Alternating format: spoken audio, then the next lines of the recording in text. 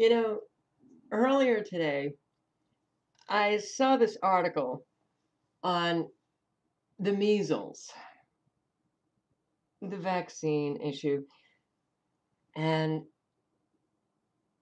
how deadly the measles are. And I was thinking, am I just not remembering correctly? The measles, they were no big deal. Now they've become something that is used to fearmonger parents into getting their kids vaccinated. Now they're even starting with adults. But okay. And I thought, so much went through my mind, the Mandela effect, or are we living in different realities, or what's going on today? And I even thought of just, posting a video asking you guys, don't you remember the measles? It was no big deal, right? Okay. So I then get this. All right, Hurricane Willa grows rapidly off Pacific coast of Mexico. And we have had a number of hurricanes growing off the coast of Mexico. Just this year, since June, we've had 20 named storms. And it started June 5 with Hurricane Aletta.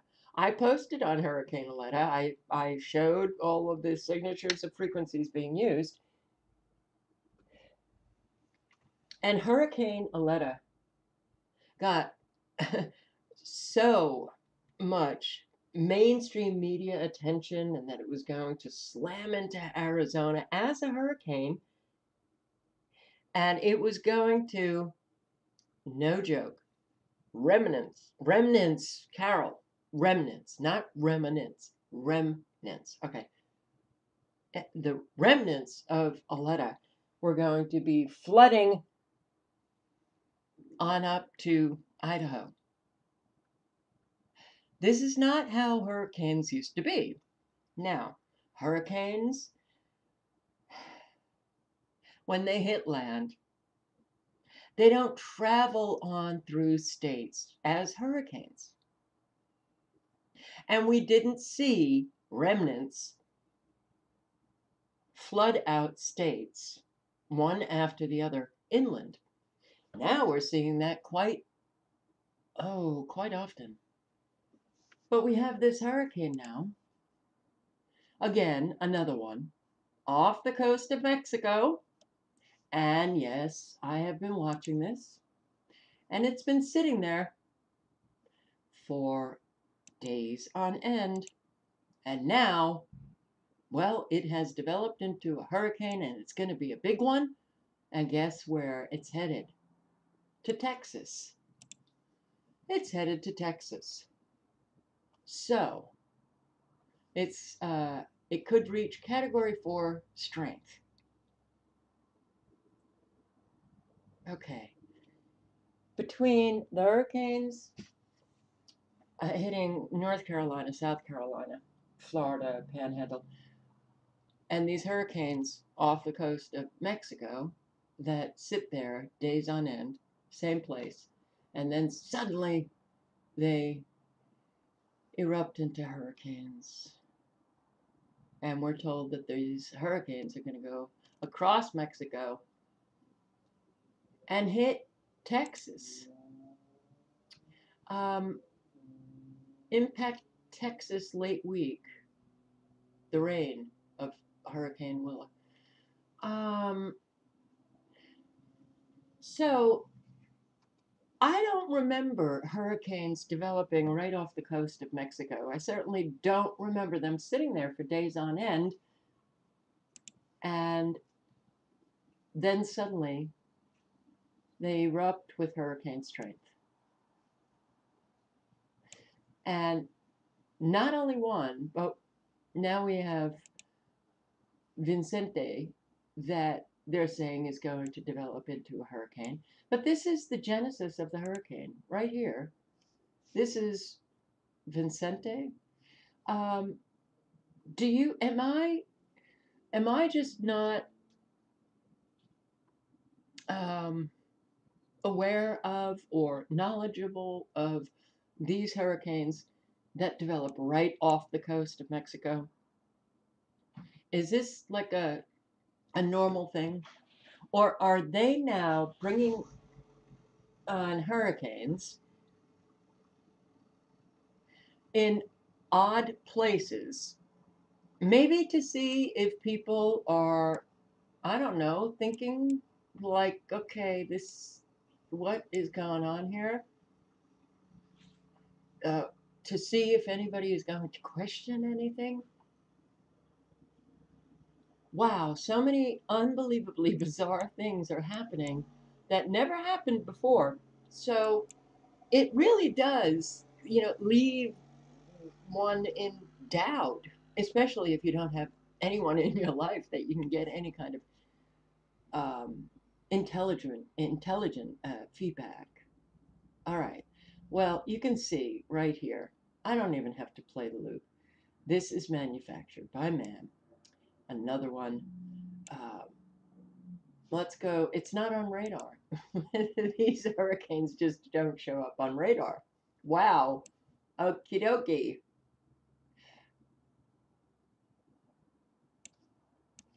That doesn't mean to say that Texas, you're not going to get a lot of rain. And that is really like you haven't had enough rain. Saturday, October 20th. I see these videos. Something global seems to have the atmosphere energized, many new records being set, and 51,875 views in less than 24 hours. Wow, Mr. MBB 333. Isn't 333 like a satanic number? You sure know how to bring in your viewers, don't you? You must be doing something so unbelievably great on your channel. Yeah, something global seems to have happened with the atmosphere is energized. Gee, what could that something be, Mr. MBB333? Could it be man using technology to manipulate that atmosphere? The jet stream. Oh, could it be the ionization of the atmosphere? Mr. MBB333. 6 years, this guy, since I've been on YouTube, singing the same tune while people suffer. Like this couple in Lanao. And I do have to question whether or not they're doing something else to create this kind of flooding, because this kind of flooding just from rain does not seem, it's incredulous. Listen to this. Best thing I've ever been through in my life. Water is no joke. A Llano couple survived an unimaginable horror when they woke up Tuesday to find floodwaters filling their house, unsure if they'd make it out alive. KXAN's Will Dupree sat down with the couple after that harrowing experience to talk about the support that's emerged. The last thing I heard was there's no way we're getting to the house. Those ominous words from a 911 dispatcher cannot escape the minds of Laura and William Villela. The couple clung to different pieces of furniture while their house filled with floodwater early Tuesday morning. Their pictures show just how high the water got inside. It's just a feeling of helplessness, just plain helplessness. Then I wouldn't wish that on my worst enemy. However, 2 Kingsland firefighters somehow made it to their house on a boat. The couple swam out their kitchen window to get to safety. All I remember him saying is that we have been skimming over the top of trees to get here. The first place they came after their rescue Tuesday was the First Baptist Church in Llano. Church members are still working around the clock there to feed flood victims and first responders. We've got people in here for breakfast at 6 a.m. and then they start cooking supper about 3:30. You cook, you clean, you pull food out of your own pantry to make sure that people are fed, because that's what Jesus commands of us. And to do anything less is just not okay. I don't know anybody who isn't doing something for somebody else. There's never ever going to be a time in my life I'm going to say goodbye to you. The Vilellas may have lost their home in the flood, but through the kindness of strangers, they say they've gained a family. Will Dupree, KXAN News. Okay, so I just want to say that regardless of what beliefs people have, I respect the actions that they take. Okay. Okay, this flooding is from rain. Where's the dams being released, causing an awful lot of the flooding? But is something else happening? Now, Gwen Towers. Oh, and let me pull up the document that I have on Gwen Towers so that you understand the difference between a Gwen Tower and a cell tower. Okay. Whoops.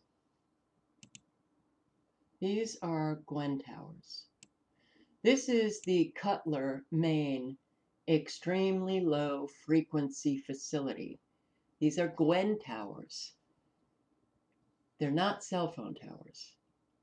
Gwen, Ground Wave Emergency Network, which was decommissioned, I believe, in the late 70s. So the Gwen system was our emergency system. It was decommissioned in the late 70s, and yet we see Gwen Towers going up all over the United States. And now they litter interstates, and a lot of the weather events seem to take place around these interstates. The wires going down to the ground. You have one very, very high, much higher than the cell phone towers. One tower, and they could be loaded with instruments that look like the instruments on cell phone towers. But you have the wires coming down to the ground in a circular, it goes in a complete circle around the antenna. And when they emit from a Gwen tower, they can emit these extremely low frequencies up into the atmosphere or through the ground. And when they emit them through the ground, they can move water. They can create earthquakes.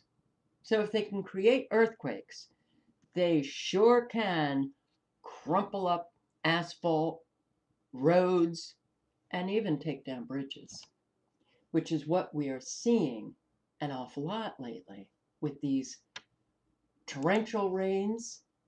Have you noticed in the videos on the flooding in Texas that the mainstream media videos in particular, but even those videos that are posted by others, it's not raining. It's never raining in their videos. I did find one, Texas rain, and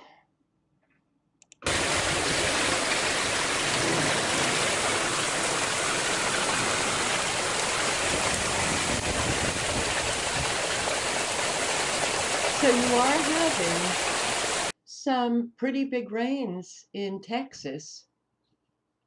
You could have torrential downpours, but the kind of flooding that we are seeing, I'm sorry, There's something very wrong that this home gets flooded right almost to the roof. Now, Harvey was not all that incredulous when you know that the Army Corps of Engineers were releasing the reservoirs that flooded out. It wasn't Harvey that flooded out those homes. It was the Army Corps of Engineers. But the rain, or that Hurricane Harvey, which was not a hurricane, that went on for 4 days. So when you put those facts into your brain, you know, you could, it's not so incredulous that it brought about the kind of flooding that we saw, especially in that concentrated area, although there were many outlying areas that got flooded as well. But in a city like Houston, that I've never been in, but I could imagine, well, you bring on rain for 4 days and you shut the sewer system. So that I know takes place because it happened in Baton Rouge about, was it a year before Harvey? That Baton Rouge got flooded and the areas surrounding Baton Rouge. I went to Baton Rouge. I learned from the people there that the sewer systems were not working. They were closing off the sewers to create the flood. So in areas that are outside of Houston, not terribly populated, Texas, you're pretty flat. Where the hell is this water coming from? Somebody left a comment below. The people who live in these areas around Lake Travis that were hard Below my one of my videos said they were wondering if they weren't releasing waters from the underground aquifers. Well, what we do know is that they certainly can. They can do so much. They have got technology that we don't know about. And, you know, today they can do so much because hardly anybody questions anything. Anything. You know, when you see these hurricanes developing, yeah, well, Aletta, and then there was another hurricane, and I can't remember the name of that one. It was literally, they were 1 week apart. Now we've got this one, Willa, and it's 130 mile per hour gusts and 110 miles per hour, and nowhere does it register that kind of wind. You would think at 110 miles per hour, at I guess the eye, I'm on radar, that's why. Then, and you can see the microwaves right on the edge. You look at the periphery of the storms, you can see the frequencies because they will control the storms at the periphery. But the wind speeds, 5 miles per hour, right here in El Tutu, Jalisco. I am very bad with pronouncing names. 5 miles per hour. Well, you would think that they would be having stronger winds since this is the outer band of the storm. 7 miles per hour. Where I'm clicking is where it's registering. 7 miles per hour. I'm not sure if IntelliCast will give me a reading off the coast. Oh, maybe in the islands, yeah, 7 miles per hour. 7 miles per hour.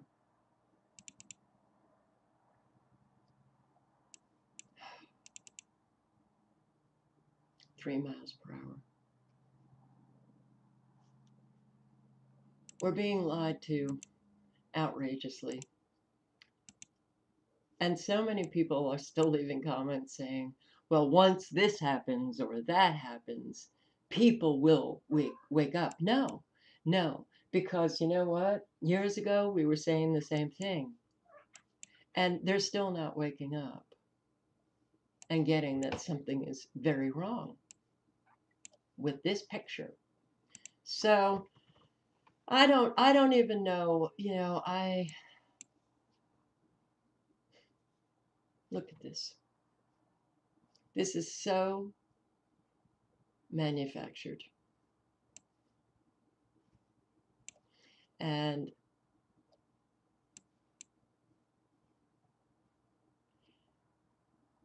I can't in every video, put in for those who are, waking up now to, okay, weather modification, I think maybe that's going on. And, it's hard to have to document in every single video, all of your proof that man has the technology. But do understand Mother Nature does not work in straight-lined patterns. She is circular. That's her nature, circular. And so when you see these very straight-lined cloud patterns or the searing off at the ends, then you'll know that frequencies are at work. But you can see the puffing up of cloud substance that they are artificially manufacturing throughout this whole thing. Eyes are not quite eyes that we used to see before.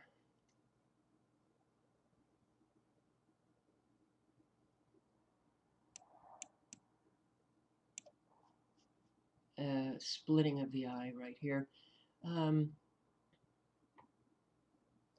I will pause you for 1 sec. I've brought up a couple of channels that I will share with you and I will link to below for those who want to learn about weather modification and learn the signatures that you can see on radar and satellite sites.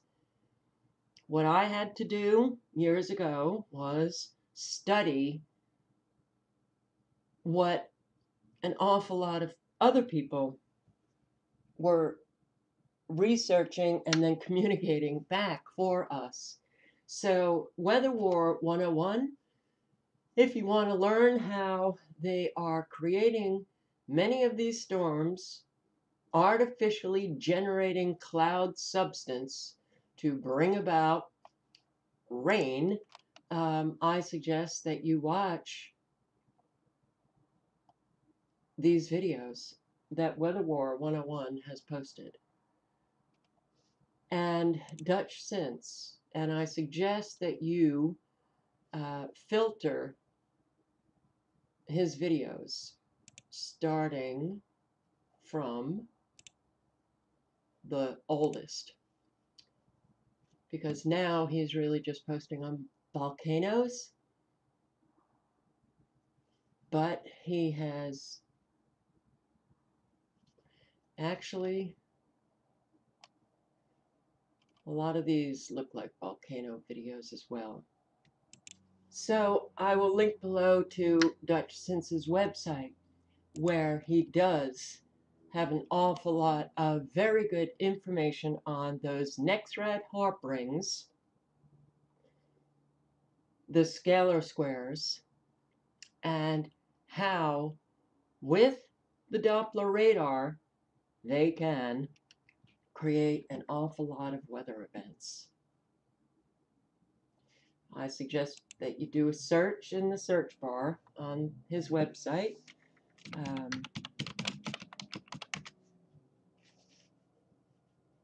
And proof HARP and radars can manipulate the atmosphere.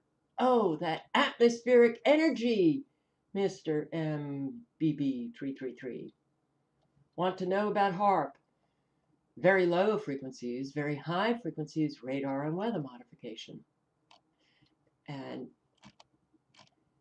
it takes some studying to learn how they do this and to then go to the sites. And you can then, if you do it a couple of times, you'll be able to spot all of the signatures on the satellites, on radar. And when you don't see any hurricane come up on radar, then you really need to question. Well, I heard In Truth by Grace say this. I don't know. I haven't looked into it, but I trust In Truth by Grace. She said they can't Photoshop radar, but they can Photoshop satellites. All right. The next is In Truth by Grace. And if you watch her videos, you will see that she tracks what NOAA tracks, the buoys. That's where they get the wind speed, from buoys.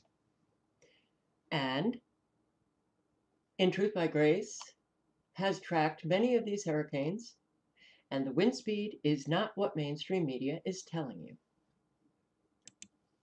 In One Pacific Redwood, you want to learn about low and high pressure systems and how with radar frequencies they can manipulate the pressure systems. Then watch One Pacific Redwood. Mike Morales is on it, and he goes through an awful lot and gives an awful lot of information on weather warfare. So if I've left out channels, I didn't do it intentionally, but these are the main channels that I go to. So for those who are asking questions about whether or not what we are seeing is related to Planet X and the high tides that are created from Planet X or the sun and solar energy, all I can tell you is that I don't believe it is related. I do believe that they are bringing this about through the technology that they have and have been applying, especially when you see the very clear signatures of that technology. The microwaves are also very clear. In this precipitation down here that has been sitting off the coast. Now, don't know if you caught the microwaves. They're right in this artificial cloud substance. Right here. And you can see all of the ripples. And I also showed last night that they were holding back this precipitation off the coast. You can also see very clearly right here, this is not how Mother Nature works, okay? But there was a band of precipitation right here that seems to have disappeared. Wow, you don't have much rain at all in Texas right now, huh? Interesting. Well, you're getting more. You will be getting more. precipitation generated for a second via frequencies or lasers. Right here. When I see all of these frequencies that you cannot deny anymore, they're all over the place. No, I do not think it is Planet X.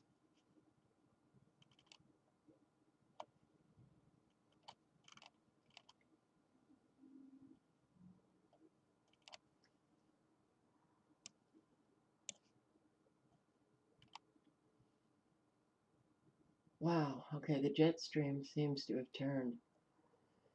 Now the jet stream is going west when it was going east last night.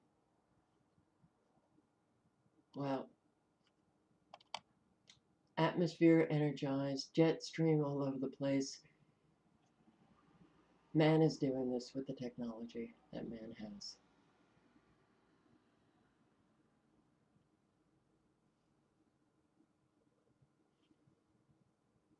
All right, stay safe, everybody.